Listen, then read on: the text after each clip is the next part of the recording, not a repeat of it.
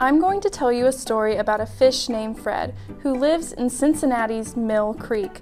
Fred really wants to get to the Ohio River, but he has many challenges to face along the way.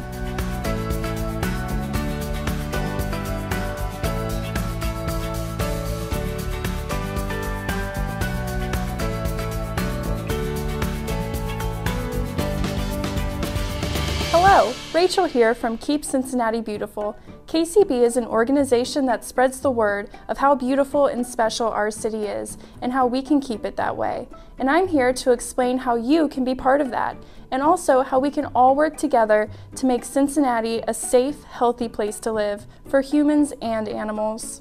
For this story, we're going to need you to turn on your imagination. Got it? Great. Let's get started. So let's go back to Fred. This is Fred. Fred lives in the Mill Creek here in Cincinnati. The Mill Creek is a 28-mile-long stream that passes through 34 different communities and at its end flows into the Ohio River. Fred lives up the Mill Creek in the forest where there are no people but lots of other neighbors. What kind of friends would Fred have in the forest? Hopefully you didn't say monkeys or alligators. In Ohio we have deer, raccoons, birds, frogs, turtles, and more. Fred likes the Mill Creek, but he's ready to move on, see the world, and make his way to the Ohio River. That's where the party's at. So, Fred begins his journey. It's as easy as swimming, right? Wrong. Before long, Fred is swimming when he notices that the creek has left the forest and is now running beside a farm. Fred pokes his head out of the water and sees big open spaces with barns, tractors, farm animals, and the farmer out in the field taking care of all his food crops. What kind of food is the farmer growing? Well, there are lots of foods grown in Ohio, like corn, carrots, apples, and all sorts of other fruits and veggies. Corn is a popular crop in Ohio, so we'll say that's what Fred sees. But Fred also notices something else. As it begins to rain, the water is getting really dark and dirty. See, when the farmer cleared land to grow his crops, he had to cut down a lot of trees, which we have to do sometimes, and it's okay because we need food to eat. But when you cut down too many trees, it can cause something called erosion. That's when the soil gets washed away by the rain. All those trees the farmer cut down had big, powerful roots that act like anchors, holding the soil in place. But without the trees and their roots, all the soil was washed into the Mill Creek with the rain.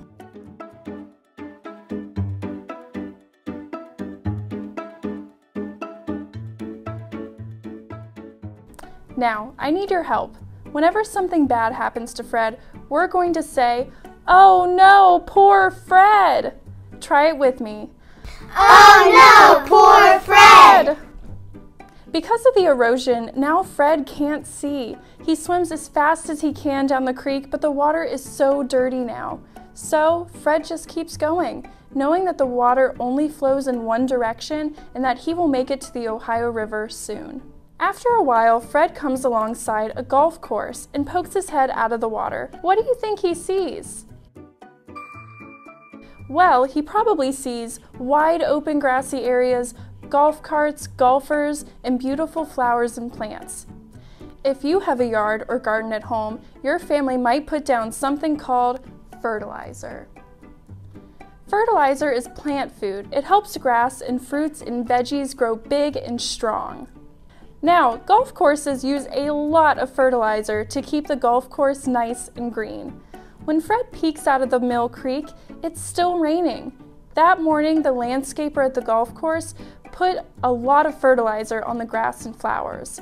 All plants have roots and use those roots to soak up water and nutrients to survive, just like when you drink a milkshake through a straw. When it began to rain, the fertilizer hadn't had time to soak into the soil, so instead, it is washing into the Mill Creek.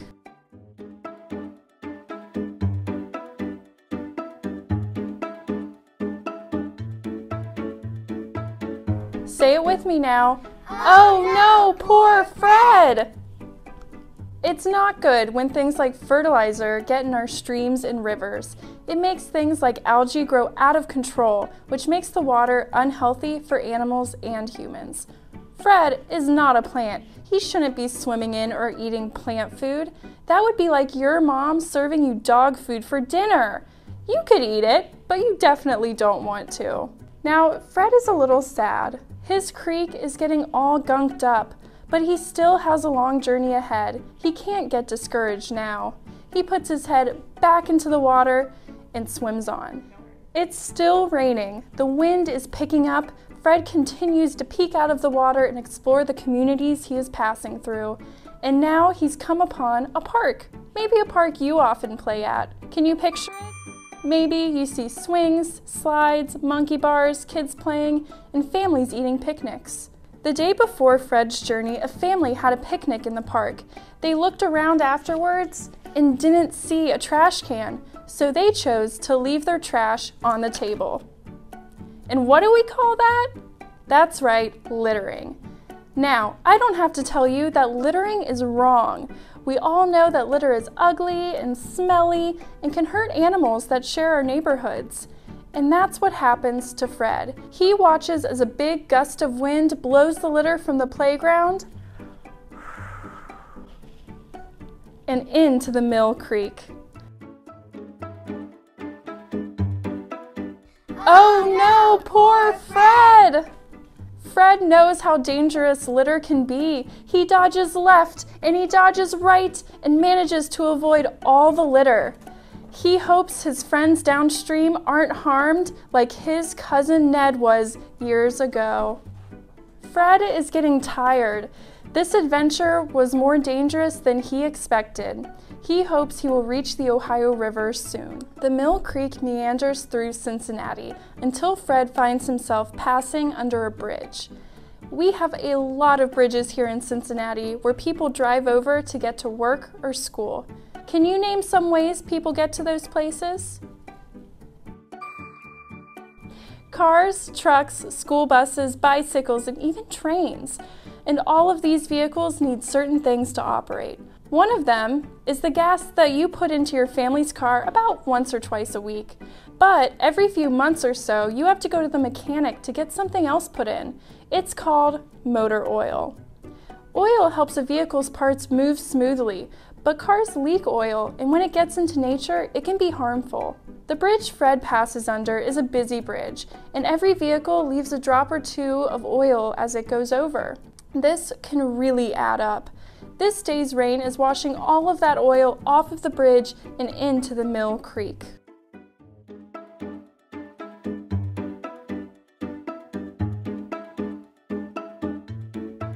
Oh no, poor Fred! Oil is not healthy for animals to eat, and it's very thick and sticky. This is dangerous for Fred and other animals in the Mill Creek. Fred finds himself covered in oil. It covers his eyes and clogs his gills, making it hard to see or breathe. Fred swims away as fast as he can to avoid getting any more oil on him. Farther down the creek, a road runs alongside it. It has lots of cars with oil too, but this time Fred faces a new problem. The night before, the weather person came on the TV and said that it was going to snow a lot. And when cities are expecting snow, they send out large trucks to spray something all over the roads. Can you guess what it's called? Salt. Road salt is cool because when you put it on roads or sidewalks, it helps the snow and ice melt, making it safer for people to drive on. But this salt is not like the salt you put on your food, which comes from nature. Road salt is actually made of different types of chemicals that are good for melting snow, but would be dangerous for anyone, humans or animals, to eat. But remember, it's raining today. Often the weatherman or woman can get the weather report wrong. It's a hard job. So all that salt the city put on the roads the night before is washing with the rain into the Mill Creek.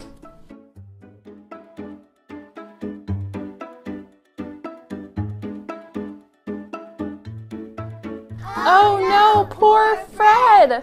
Fred feels sick, the water tastes gross, and he knows that he needs to get out of here. Weak, Fred swims off. Fred passes more and more roads on his way down the Mill Creek. He goes under more bridges and finds himself in an area with lots of big factories. You've probably seen factories, right? They often have tall smokestacks with lots of people and trucks going in and out. Still the curious fish he is, Fred peeks out of the water to investigate two humans along the creek bank. They have a big barrel full of mysterious liquid that came from the factory. Almost everything we use comes from some kind of factory, and when your clothes or toys or tablets are made, there's often a lot of bad stuff left over. Sometimes these leftovers are very bad, so bad it can hurt your skin or eyes and make you sick. For that we call it toxic waste. We can't just throw toxic waste away with normal trash. It can be expensive to safely dispose of. Some factories choose not to be safe and find it easier to not follow the rules, dumping toxic waste into creeks and rivers. Today, that's exactly what Fred sees happening with those two humans along the creek. He sees the toxic waste being secretly poured into the Mill Creek.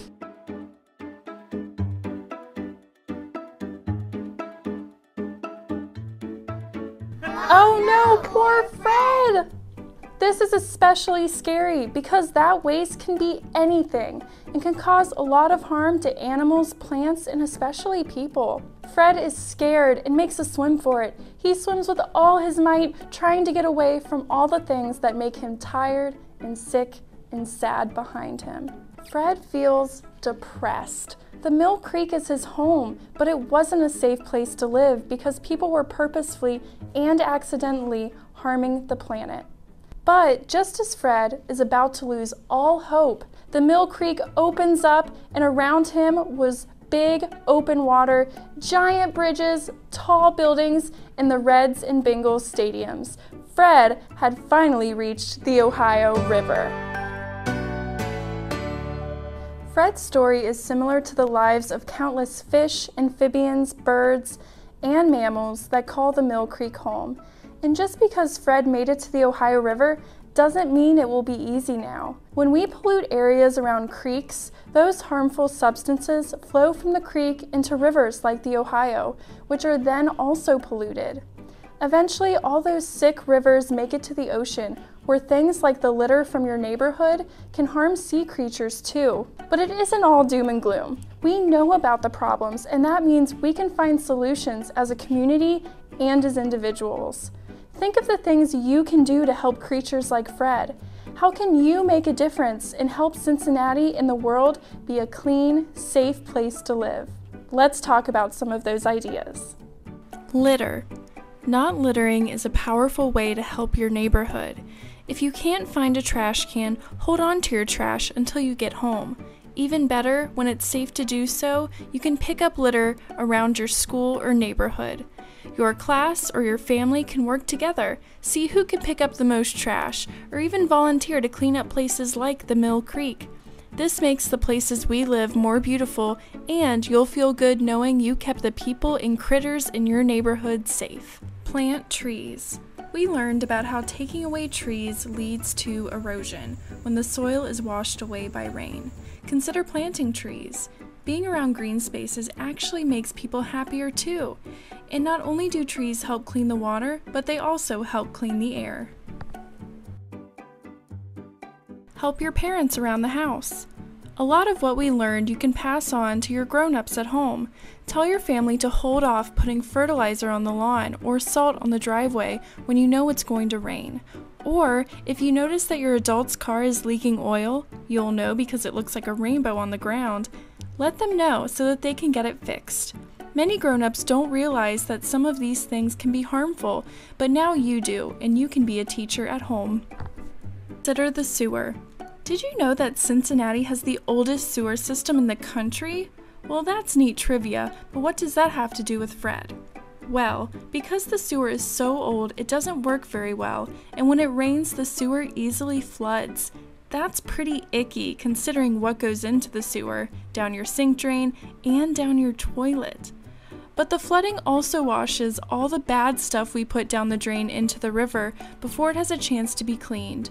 Tell your grown-up not to put dangerous things like chemicals from the garage or basement down the sink drain. Also, many things we think are okay to put down the drain aren't.